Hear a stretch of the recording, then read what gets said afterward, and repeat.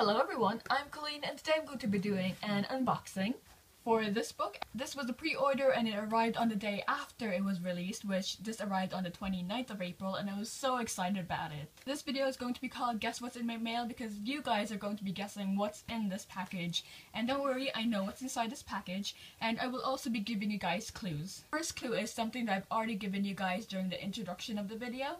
The second clue is this book is beautiful, and if you guys have seen the art version of it, then this one is even better. The colors are more enhanced. The third clue is the cover goes really well with the title. And the last clue is this book is a debut novel. Feel free to pause this video now and comment down below what you think this book is. And so I will now start unboxing this package. Okay, I love how this is.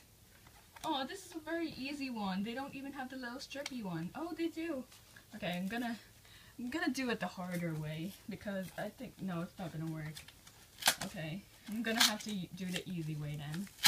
That's sad. I'm so excited to see this book in person.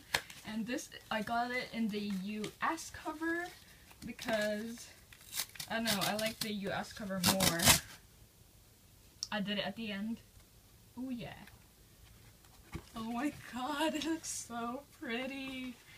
I saw the spine. Okay, do you guys have an idea what this book is? I got a Number in the Ashes by Sabata here.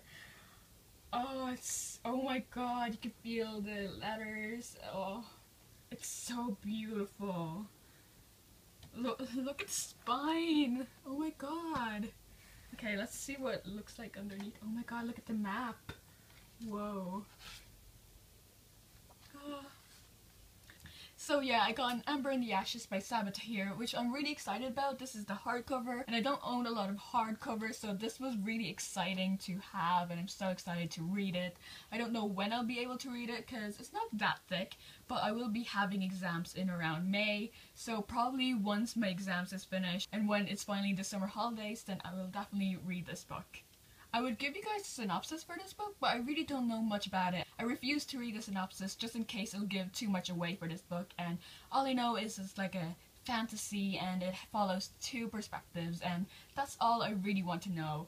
So yeah, I'm so excited to read this, and I have heard that this is not a standalone. This might be having a sequel, and it wasn't actually written to be a standalone, so I hope that it does get a sequel, or if it is a trilogy, then I hope we'll have the complete series. So yeah, thank you guys so much for watching this video. I hope you guys like this video. Make sure to like, comment down whatever you want, and we'll see you in my next one. Bye!